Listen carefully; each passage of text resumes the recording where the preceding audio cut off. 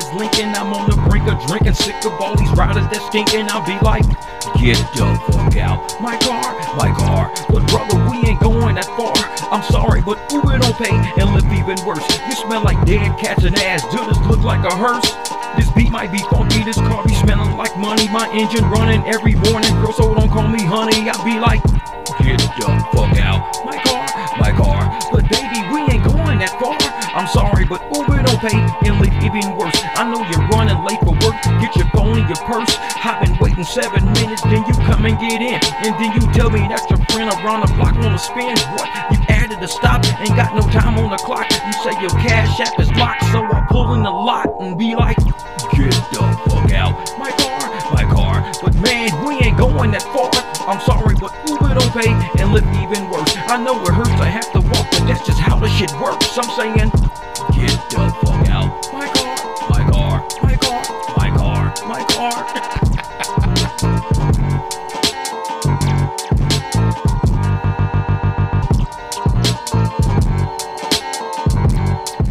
I'm gonna let you guys listen to this story that's in the media right now down in Houston. Now it's about a Lyft driver who supposedly does this part-time and was shot by a passenger, but not while he was on Lyft. It was a private ride. Check out what the media is saying now. A driver is recovering in the hospital after he was shot by a passenger who hired him for a ride in Fort Worth. Fort Worth police are searching for the gunman and a woman who was with him. Fox 4's Peyton Yeager is live in Fort Worth. And Peyton, you spoke to that driver. Clarice, I did, and that driver, the victim, tells me he was a little uneasy when the suspect got in the car because the suspect got in the front seat and then was hesitant in paying up front, and then a woman got in the back seat. The victim says that the suspect demanded his car and then opened fire. He shot me down, looked at my arm. I'm like, I got shot. So all I see is blood. I'm like, I don't know if I go left, I don't go right. So I think he got the apartment and go to the nearest convenience store. Okay, I'm gonna stop that right there. Now, he's saying the guy got in the front seat, the girl got in the back seat. He asked for money, the guy wouldn't pay him, and all of a sudden the guy whips out a gun, shoots him, and he goes, I'm shot. Now he's thinking about which way does he go, left or right. He never says if the people got out of the car. So were the people still in their car when he was going left and right? Did he just take off? See, that part is missing to me. And why would somebody just get in the car, shoot somebody because they wouldn't give them a ride, then get out and just start running? No robbery took place. No carjacking took place. Just shot him. In my opinion, you know what I think? I think he was trying to buy a gun or something like that, and he just so happened to get shot. I don't know, maybe, but the story just sounds real funny. Because somebody gets in, don't want to pay you the few bucks, shoots you, gets out the car and takes off running. What about the girl in the backseat? Did you wait till she got out? Were you making sure everybody was buckled in? It's just something just don't add up with this story right now. Mark's Jean made the quick decision to drive to a nearby taco casa after he was shot multiple times Tuesday evening. So he got shot. They got out of the car. No robbery happened. No, give me your wallet, give me your phone, give me your car key. They shot him and just got out of the car. He let them out, both of them, let both of them out. And he drove to a nearby convenience store. How convenient. The 29-year-old from Arlington bleeding as he dialed 911 for help. Honestly, I'm feeling blessed. Yes, I'm in pain. But at the same time, though, I'm blessed to be here. Jean tells Fox 4 from his hospital bed Wednesday he's been driving for Lyft on the side for 5 years. However, Tuesday night, he agreed to a ride off the platform from an apartment complex near Crowley Road and Sycamore School Road. Jean says he met the gunman last week while giving him a Lyft ride and offered his phone number for any future off-the-book rides. And there you have it. This attempted murderess was actually a legitimate Lyft rider.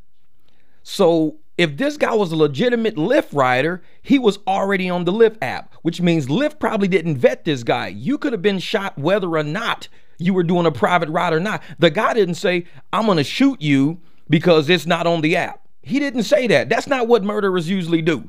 They don't say, I'm going to shoot you because there's no app around. No, this guy was actually a Lyft rider on the Lyft app. And he gave this guy his phone number. So he knew his phone number, knows his name. They're not sending it on the media for some reason. Knows the girl probably, not sending it on the media for some reason. But yet they said, well, he met him on Lyft because he requested a ride from him last week. And he gave him a business card saying, call me next week. You see how they're setting this story up, right? You see how they're setting it up. It makes no sense to me. They don't say the guy's name, the attempted murderer's name, but he's still on the Lyft app, out there in society somewhere, still on the Lyft app. Lyft apparently knows him. This guy claims he knows him. The police, if they say, well, where'd you meet the guy? You got his phone number? You got his name? But yet, it's on a private ride that he got shot, not while he was on the app. So the app is safe, but the guy came off the app. Make it make sense. Once the suspect was in the car, Jean asked for a fare to be paid up front. An argument took place, and then Jean says the suspect opened fire, striking him in the arm and the leg. He pulled a gun on me. I'm like, yo, what's going on? I'm like, it's all going fast. I'm like, what's going on? He's like, yo, give me your card. You're going to get out the car. We don't know if this was going to lead to a carjacking, some kind of robbery, but it did involve a disagreement. Now listen to what this officer says. We don't know if this was going to lead to a carjacking or robbery, but it did have a disagreement. What do you mean we don't know if this was going to lead to a carjacking? It didn't lead to a carjacking or a robbery, apparently. So you can't say we don't know. He's speaking in current. We don't know if this is going to lead to a carjacking or a robbery. What do you mean you don't know? It already happened if he already called you and this is after the fact. Unless you're setting up a scenario, setting up a story, setting up a situation to put out in the media as if this would have happened. And you say, well, we don't know if this was going to lead to a carjacking or a robbery. We just know that there was a disagreement. And during disagreements, there could be a carjacking or a robbery. We don't know that. Speak about what happened, not about what you do or don't know. What you do know, apparently, is somebody was shot doing a private ride, if that really happened. But to sit up and go, well, we don't know if this was going to lead to a carjacking or a robbery, but we know a disagreement occurred. He's speaking from a situational standpoint, not an actual standpoint. A situational standpoint leads you to make statements like this. Hey, what if somebody was taking a ride off the app? Well, we don't know if it can lead to a carjacking or a robbery. We don't really know because it's a private ride. We don't know. If you keep it on the app, then we know if it would lead to a carjacking or a robbery, because if you're on the app, it doesn't lead to a carjacking or a robbery. You see how stupid it sounds for him to say, we don't know if this was going to lead to a carjacking or robbery. This is a setup story, y'all. This is what they put out. It's a setup story. It did involve a disagreement. The gunman took off on foot. Fort Worth police are still looking for the suspect. What kills me is that they're not looking for suspects with an S. I thought there were two people. If two people walk into a 7-Eleven and rob 7-Eleven, wouldn't you be looking for the suspects with an S? If two people rob your house, burglarize your house, but only one had a gun, wouldn't you still be looking for two people? Why do they keep saying looking for the suspect? What happened to the lady in the back seat? I'm telling y'all, this story is not well put together. If there were two people involved in the transaction, a man and a woman, just a random man and a woman, wouldn't you be looking for both of them, not just one of them? One of the things we want to make sure we stress is it's always safest to use the applications that are out there. For instance, Lyft, it has emergency notifications. It lets you know who you picked up, where you picked them up from, and their destination. And there's your sales pitch. Just like I was saying, this would not have happened if you were just on Lyft, because Lyft is the safest. Take it from me, a police officer, because we would know whether or not it would be a carjacking or a robbery if you would have left it on Lyft. I thought this guy was a murderer, attempted murderer. I thought this is what he does. It doesn't make a difference if he's on an app or not.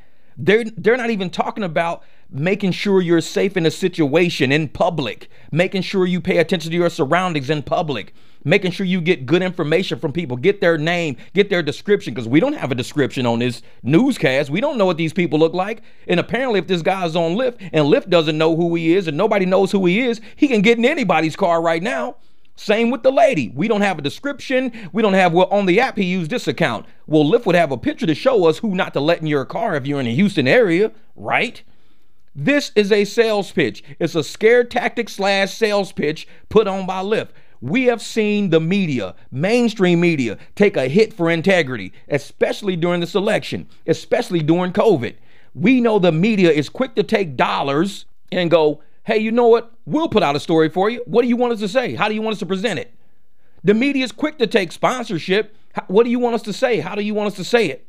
This story is not well put together. And for this officer at the end to have that Lyft sell pitch, for instance, Lyft is the safest because on Lyft, we don't have guys like him. The dude came off of Lyft. Durr.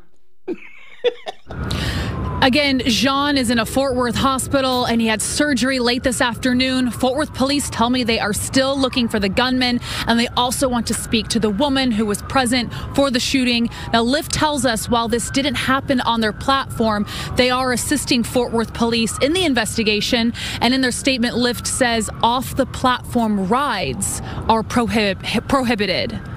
Clarice? Peyton. And I'll be the first to tell you, off-app rides are not prohibited. Any one of us can have an app built by anybody we want. We could ride on any app. There are millions of apps out there. There's also people who have their own business license, livery certificate, commercial insurance, livery insurance, their own vehicles. Off-app rides are not prohibited. They want you to think in your head that if you have to travel somewhere, you need an application. You need to use big tech.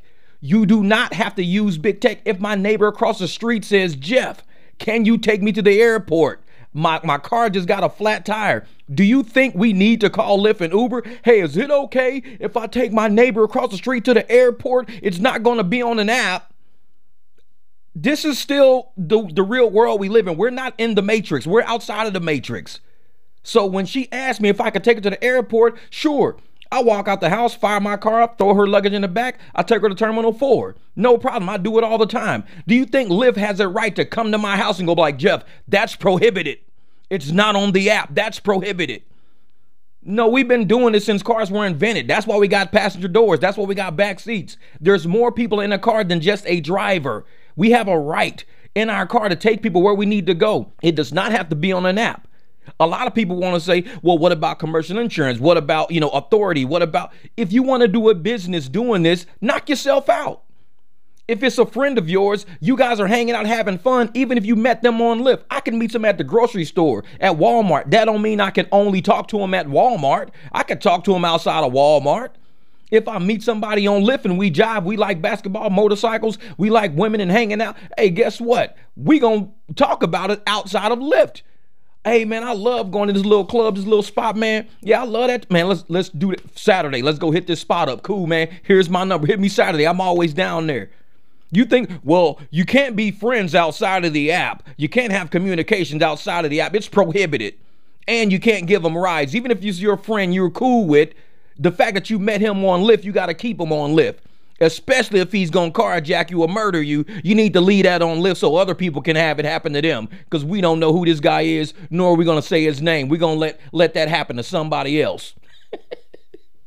Now, I'm going to show you another clip that it's a news clip, but this is how minimal they made this news. I'm going to show you the whole clip just straight through. This is how minimalistic of information they're giving the public if this dude is truly a threat to what a point he's shooting drivers instead of taking care of drivers.